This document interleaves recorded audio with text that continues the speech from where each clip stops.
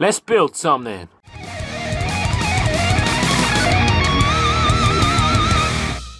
Ciao. Right, so what I've been doing for the past couple of days is I've been making a shield out of just a wooden plank. And a small while ago, we were clearing up my old room because for my brother. It's basically a spare room, but there was a couple shelves in there, and you can see because that's where all the struts and stuff were. And so I thought, what better to make out of it than a shield?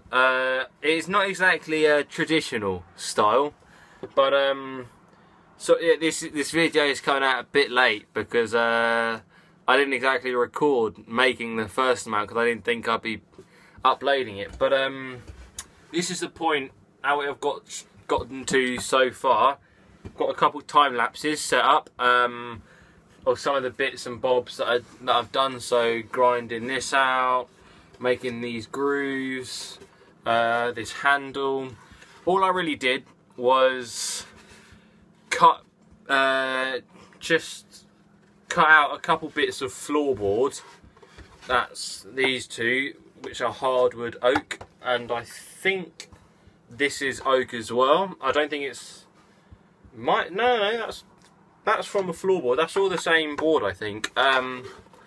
But just cut out two bits, then stuck another one on it, screwed it onto those, and then screwed that on. They're using two, otherwise they were going to twist around. Really simple handle. By the way, this is the stuff that I've recorded most of this. That's in the time lapses.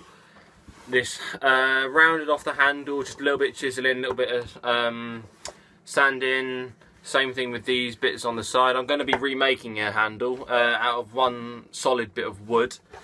And then what I did after that was get this. I just got a belt buckle, old belt buckle, kind of army style. Not quite sure, but it's got that you know, like army green on it. I'm not sure what it's called. Yeah, I can't think of what it's called. It's just army green. Why not? So just means that you can tighten it, open it up. You just pop that through, and you can fasten it for whoever's arm. This isn't specifically designed for me. I kind of designed it around my arm, but it was originally meant to be some sort of mech arm out of wood.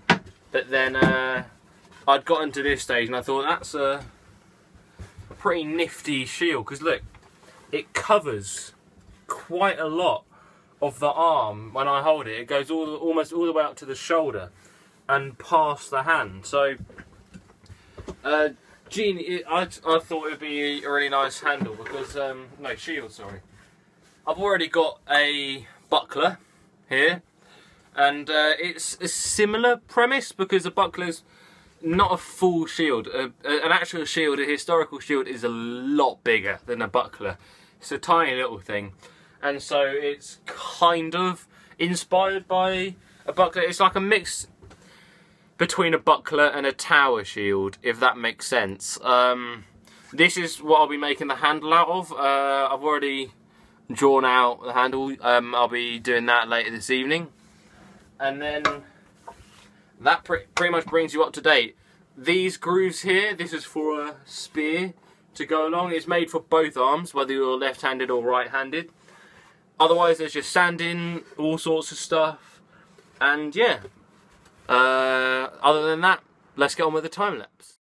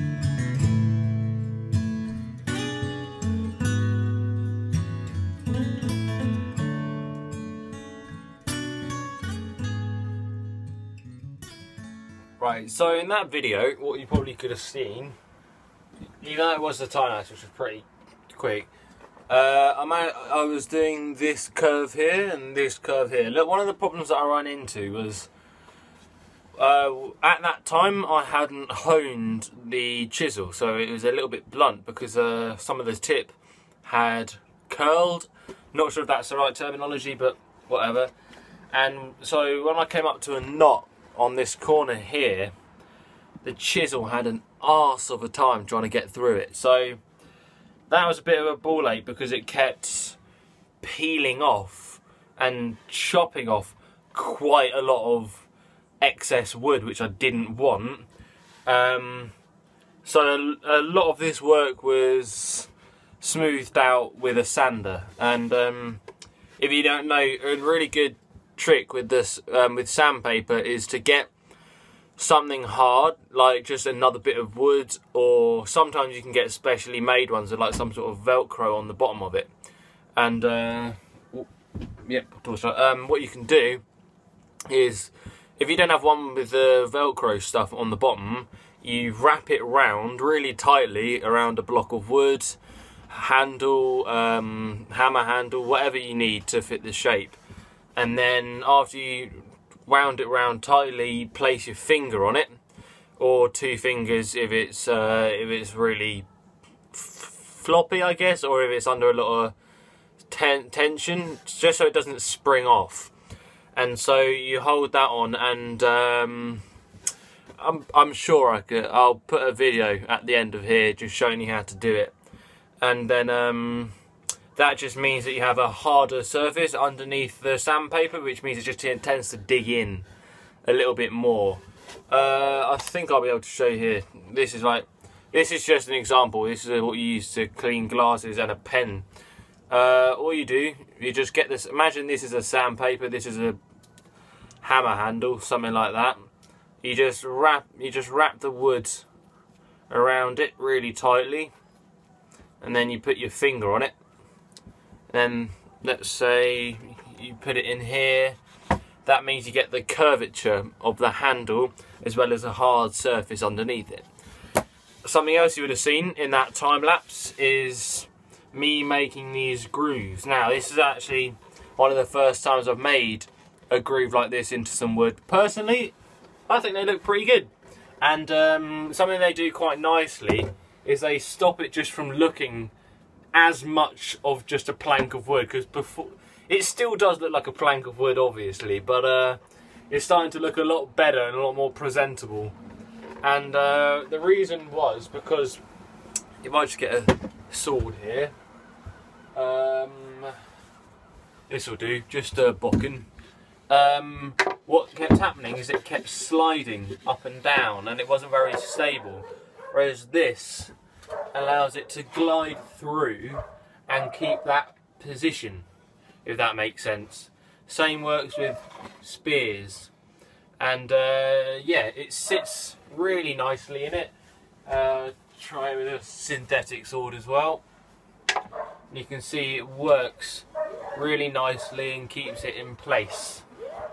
Spears would obviously work a lot better with this, but again, it takes away from that shape.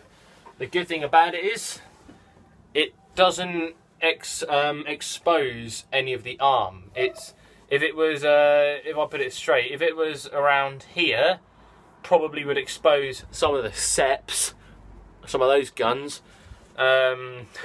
non-existent, but it would probably expose some of these, so it just makes it ideal because of the positioning. It makes it easier to put swords and spears on, and doesn't expose any skin. Something else, the final thing I think you would have seen in that time lapse is this handle, a little bit of chiseling around it, and just to make it rounded off, but getting rid of that soon anyway, this evening. What you'll see next is just another quick time lapse.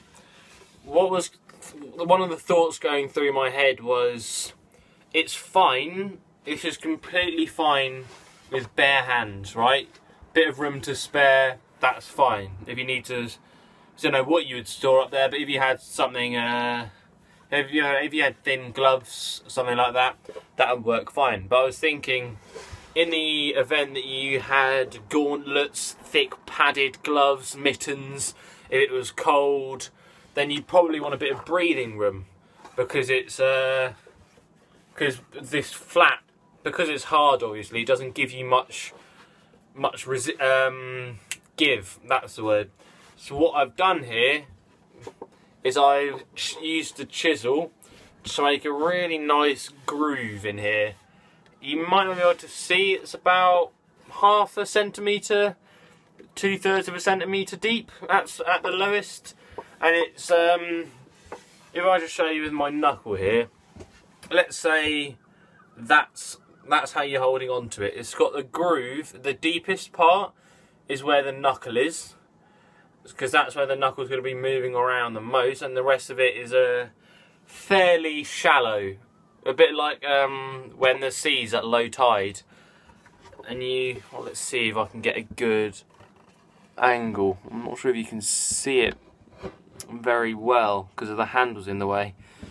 But before this, we honed well, I gave it a go, and it was, for me at least, it was really difficult because I couldn't get accurate cuts because it felt like the wood was too hard. But we actually sharpened it. My dad comes out, and I've got a video actually. Now that I say that, I'll show the video, then I'll carry on. I'll see you in a second. Right. It's just a video on just learning how to do this. Have a sniff of it.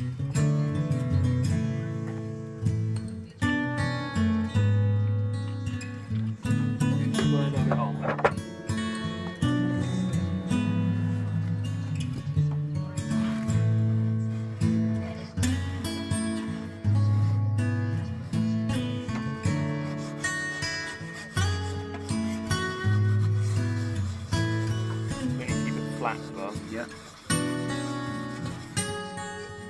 Do you know how long you do it for? You're doing some sort of rocking motion. Trying to keep the back flat.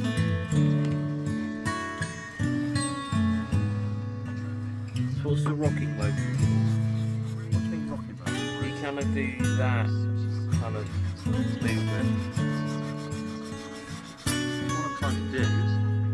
Is find the so it's flat, yeah? Yes. And I'm just pushing it up and down, not rocking it. Wanna try? Yeah. The thing you have to be careful of, that's already razor sharp. I think that's probably it. Maybe if I wipe it off, wipe it away from the blade. Yeah.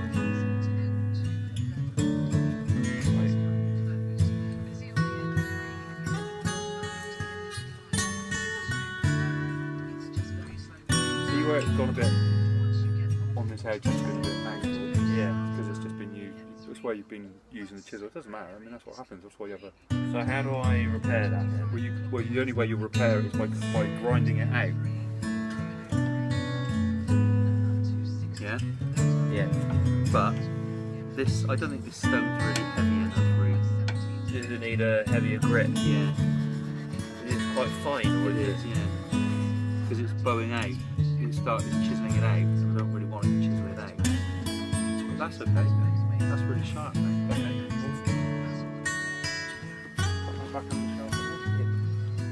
There you go, just learn how to sharpen a chisel. So, as you saw in the video, my dad comes out and sharpens the chisel. Now I know how to hone a chisel. Really useful, because after we'd sharpened it, the chisel fucking glided through the wood. It was so pleasant, genuinely enjoyable to use, and it showed the difference between taking care of your tools and using them properly. Because when you have a sharp chisel, you're less likely to slip, and if you slip with the chisel, chances are, if it's going to slip, it's going to go into your hand, or it's going to mess up your piece. So it's a lot better to take care of your tools and keep them clean, sharp, and whatever. Now I've got to cut the video short, I'm afraid. It's nearing 16 minutes. That's a bit too long for this type of video. But I do hope you've enjoyed. Just a mix of time lapses, me talking. Sorry I don't have any videos of the earlier stages. But I will, in the next video, I'll be showing you a couple time lapses of me doing that handle. And sooner or later, I should be making a new handle, sorry, hand groove. You'll see a time lapse of the hand groove, and you'll see a video. In that video, there should be a time lapse of making the new handle with this bit of wood here. So look forward to that, I guess, and thank you very much for watching. Love you all. Have a nice day. Peace to the world.